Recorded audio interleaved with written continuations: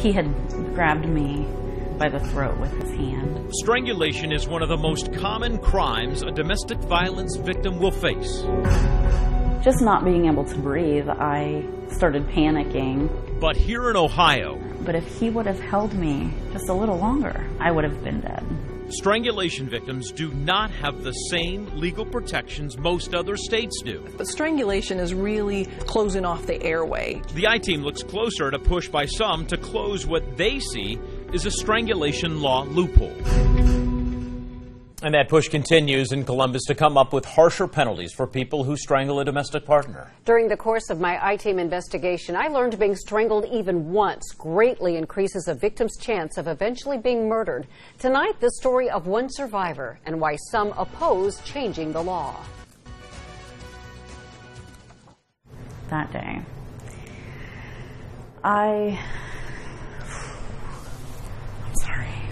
Jessica Roberts remembers the morning last year her now former husband nearly killed her. The pressure on my neck, it was just so quick, and he had such a grip.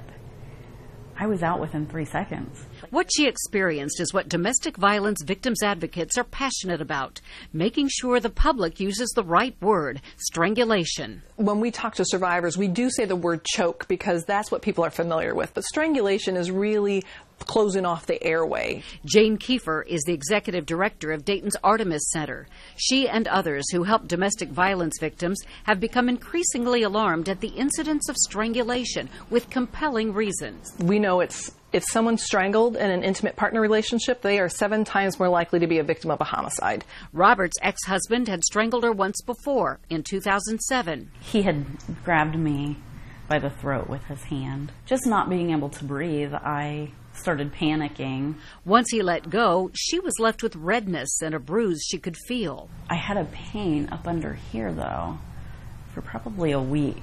Strangulation signs do not always show up right away. Bruising usually comes days later. Victims can have bloody red eyeballs, a drooping face or eyelid, changes to their voice and ability to swallow. Strangulation can also cause serious internal injuries. And then there's the psychological damage. I think that the abuser is sending a very strong message that I control your life. That's exactly what Robert's husband did for the next 11 years. It may not have been physical, but I wasn't able to go places. Financially, he didn't want me working. And I knew what it was. I knew it was abuse. The next time Raymond Roberts strangled his wife was September 20th, 2018. She had moved out, but came back to their Springfield home to get some things out of the garage, believing he would not be there. So when I walked in, the door swung open this way, and I went this way. And then the garage door slammed behind me, and he was there. She tried to run, but he caught her. He had grabbed me from behind, and he had choked me like this. She passed out quickly, and when she came to, was bleeding from where he'd slashed her throat with a knife. Robert somehow was able to drive to a gas station a mile away for help. This surveillance video shows her ex-husband chasing her. That's his white car on the right. Her story, just one example of why advocates support Senate Bill 146. It would enhance how someone convicted of strangulation is treated under Ohio's domestic violence law. Right now, only Ohio and South Carolina do not have felony strangulation statutes.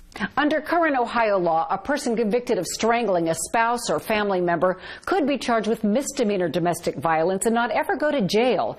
But if the push to make it a felony goes through, a judge would give the person convicted a mandatory prison term. Unfortunately, we think this bill is misguided. The Ohio Public Defender's Office opposes the bill, saying adequate laws already exist and that this proposal would waste taxpayer dollars by putting more people in prison than necessary. We think that money would be better spent on victim services and going straight to the victims of domestic violence. This is incredibly serious. Supporters argue strangulation is so serious it needs a clear legal definition. Is it an assault? Is it attempted murder? I think there's all these different things that people could label it as. But if we had a law that said, when this happens, this is the outcome, it makes it much more cleaner and more efficient.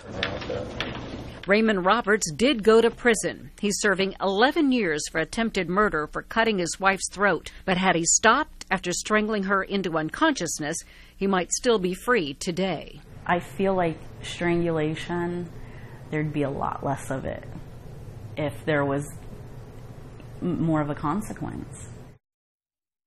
The bill to make strangulation a felony is pending before the Ohio Senate Judiciary Committee. They held a second hearing just last month. I'll keep following its progress and let you know if it passes or fails. And live right now on our new and easier to use WHIO streaming app, you can watch my full interview with Jessica Roberts, a story she says she wants you to hear.